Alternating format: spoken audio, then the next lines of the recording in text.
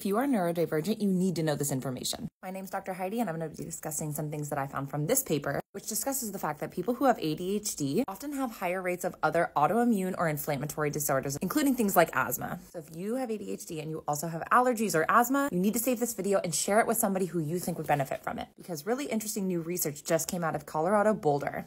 This specific 222 nanometer wavelength light, when used for just 30 minutes, decreased allergen levels in this space by up to 25%. And really interesting is if you have cat-specific allergies, there's this compound called FeLD1.